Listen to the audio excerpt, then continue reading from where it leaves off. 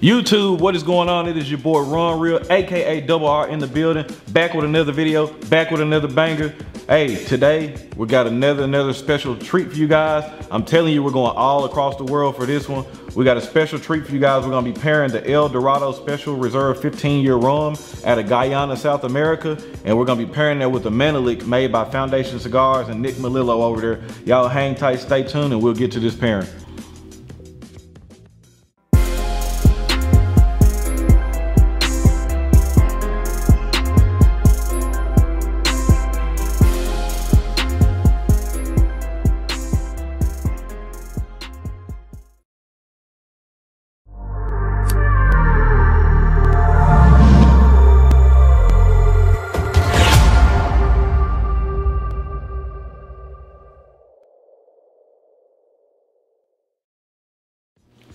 All right, so got a very nice pairing we got set up for you guys today. First, we'll talk about the rum, which is the El Dorado Special Reserve 15-year. Got this bottle a couple weeks ago. It ran me around $60 for this fifth. It's produced out of Guyana, which is a country in South America. It's very, very good. I've been drinking on it for, like I was just saying, a couple of weeks, and I've been very impressed with it. And I knew as soon as I had a taste of it, I figured this would go really, really well with a nice cigar. So I figured this would be perfect pairing for this cigar. This is not an añejo rum, but it's still considered an aged rum.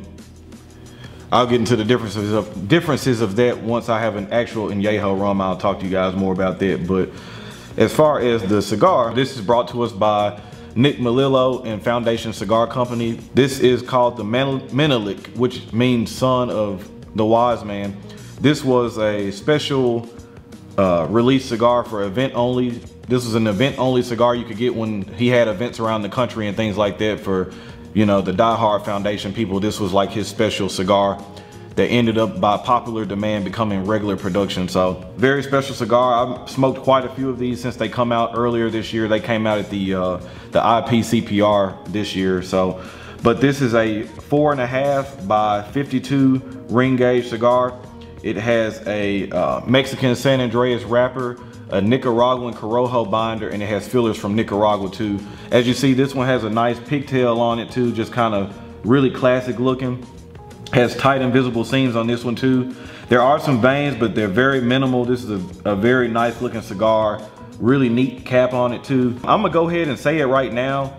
It says a 52 ring gauge. I've had this cigar in my humidor for probably on the closer end of 2 months, and I can already tell just by how the band's shifting that it's probably lost some girth to it. This will be an opportunity for me to be able to use this little useless gadget I got. This is a cigar tape by Herrix. It allows you to measure the length of the cigars and the ring gauge too. So it was kind of a useless thing I bought. I just figured it'd just be something kind of cool to have around as I'm doing reviews and stuff like that. So, but if I were to guess, I'm gonna go, this is probably gonna be closer to 49 or 50. I feel like it's probably lost that much from being in my humidor.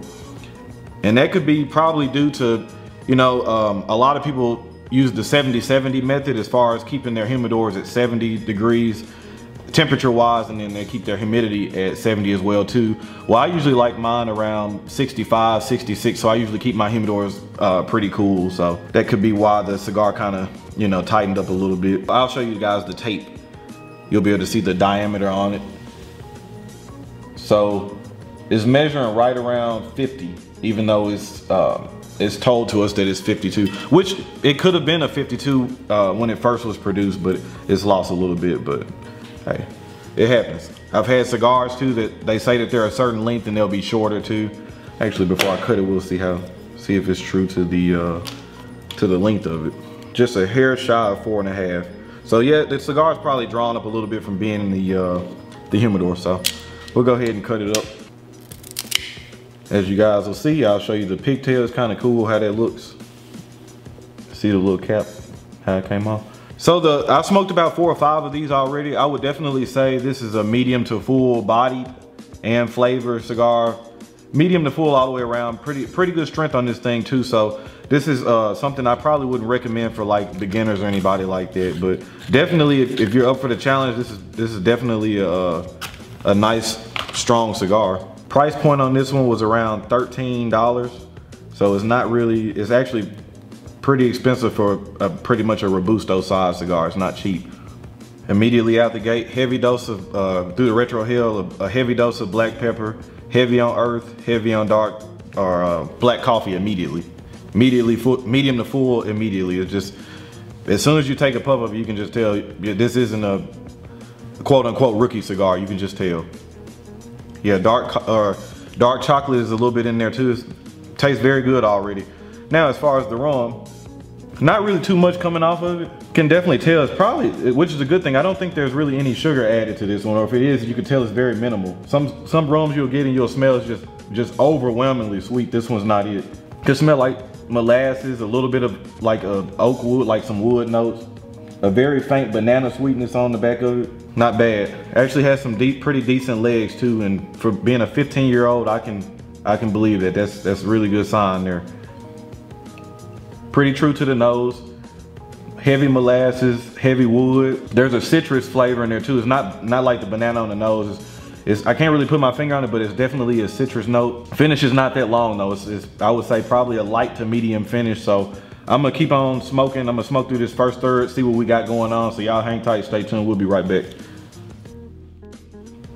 All right, so we've been smoking for about 20 minutes. Everything's going just fine. Cigar's performing beautifully. You see the razor sharp burn line. Construction's been pretty good.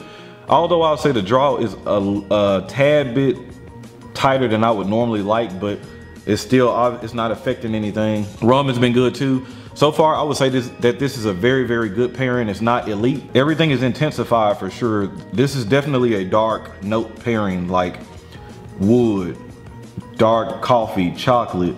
This cigar isn't really as creamy, and the smoke is I would say, even though this is definitely a medium to full strength, I feel like the smoke is kind of light, and you can even look at it like now it's not really a lot of foot smoke coming off. The smoke is very, I guess thin is a bad word, but it's not like paper thin, but it's definitely not like really creamy and not really dense.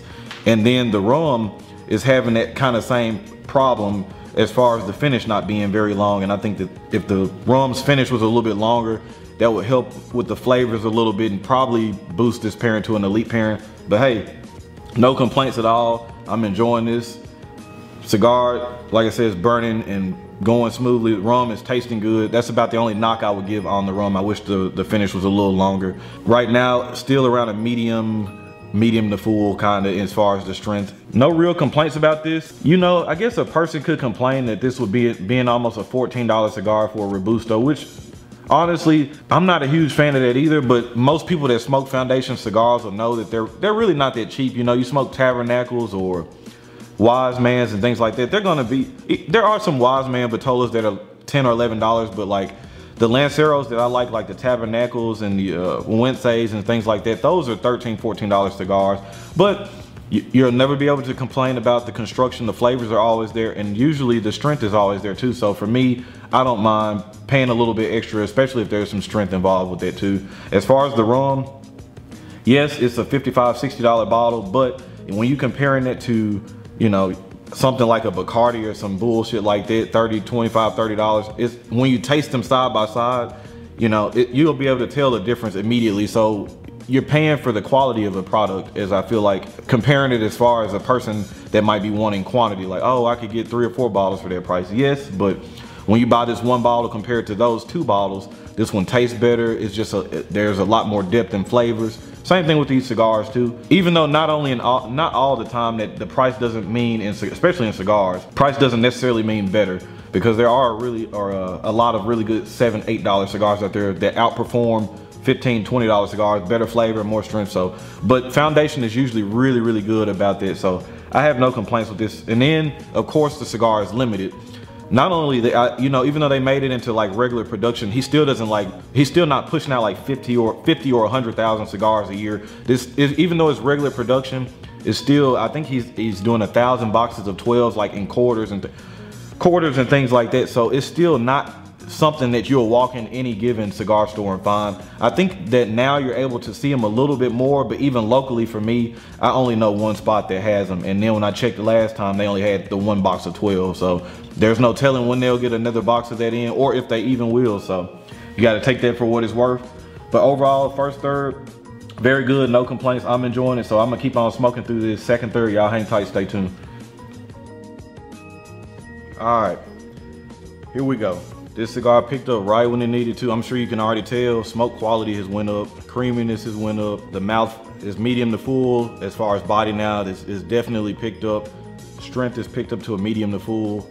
This is what I'm talking about. Now we in the game, John. Now we in the game. Everything is honing in now. Rum is getting better, bumping up just a little bit more. So it's almost as if right when I ended the first, or the first third is literally right when that camera cut off. I picked the cocoa, or the coca started picking up too, and then it just got way more creamy, way more dense. I was like, yes, that's what I'm talking about. This is the money. This is where the money is made right here. So we're finna get ready for that cigar snob moment. Y'all know what time it is. Finna get this marriage going and see what we got. Yeah, that strength kick picked up, and I was like, yes, that's what I'm looking for. Smoke has gotten way more dense. That's a proper marriage there. Look at that. Let that hang around for a minute. Be a little snobbish asshole for a second. Nothing, no new flavors, but intensity is just shot through the roof. Second third has definitely helped this pairing way up. So the second third didn't take as much time as the first third. It's not really a long cigar, so it's about time to take the band off now. So I'm sure I'll be seeing you guys in just a minute to wrap this up, give you guys some points, give you a full breakdown. So y'all hang tight, stay tuned. I'm gonna get through this back third. Probably got about another 5 minutes. Cigar starting to get a little hot, so I'm gonna probably get a few more draws off of it in between the, you know, talking a little bit, and probably be done with it. Cigar ended up outshining the rum, which isn't bad, because I feel like for me personally in pairings, I want the cigar to kind of shine, and I want the spirit to kind of help accent it. I don't want the spirit to take over the cigar. For me, the cigar should be the star of the show, and that's what this did. I would say the cigar by itself is an elite cigar. Again, we'll run over the price point. $13. Mexican San Andreas wrapper, Nicaraguan Corojo binder, Nicaraguan filler. Very good. The draw even improved as the, you know, from the second third on. The draw got perfect, right where I liked it at. Smoke quality picked up. Everything was right there. Elite cigar for me. I would give this cigar by itself a 92 out of 100, 9.2 out of 10, whichever way you want to look at that. Medium to full on body, flavor, and strength. Medium to full. Probably if you don't have anything on your stomach, it could be one of those cigars that could get ugly for you if you're not used to stronger cigars. The rum by itself, very good, especially for the price point. The only rums are around the $60 and under that I would probably prefer over it would be the Don Q and Yeho rum, or the Plantation 20th anniversary. Those would probably be the only two I would pick up before this one. Very good. I'm gonna have to do some reading on it. I don't think that much sugar was added to it. It didn't taste overly sweet, which I prefer. I don't like my rums really sweet. Flavors were good. The only thing I wish that the finish would last a little bit longer, but still a very good rum. Overall, I would give the score on this one probably a 87 out of 100, 8.7 out of 10. Very good rum. Together, I'm gonna give this pairing an 89. 89 out of 100. Very good. Not elite. Wasn't any new flavors being brought on, but the flavors were very intense, especially pairing them together. Again, you're gonna get dark chocolate, dark coffee, oak wood. With the rum, you'll have a little bit of that molasses sweetness in there, which helps with the cigar. Very good. Really enjoyed this pairing. Only rum I would probably think that would probably pair the Don Q would probably be around the same pairing wise.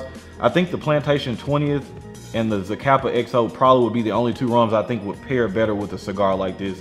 But overall, enjoyed the experience. Very good. I'm gonna enjoy these last few minutes of this cigar. With that being said, if you have not smoked the Menelik, I definitely would recommend picking it up. Or if you haven't smoked any Foundation cigars, highly recommend them. They're a little on the pricier side. If you're used to spending like $7, $8 a cigar, you're probably gonna at least have to spend $10, $11 to start getting into like the Wise Man, Tabernacles, things like that. A huge fan of Nick Melillo. You know, he used to work with Drew Estate. Him and Steve Saka were a couple of the heads behind the famous Liga 9, T52, all those great cigars. So again, highly recommend Foundation Cigar Company. Thank you guys for tuning in. Appreciate all the new subscribers that have been tuning in. A lot more comments lately. Man, that's just driving me to keep making more and more content. I'm really enjoying this deal. Look forward to making more videos. Look forward to the channel growing. Look forward to gaining more subscribers to join the family, man. And y'all know, with that being said, y'all know the name of the game, relaxation and enjoyment.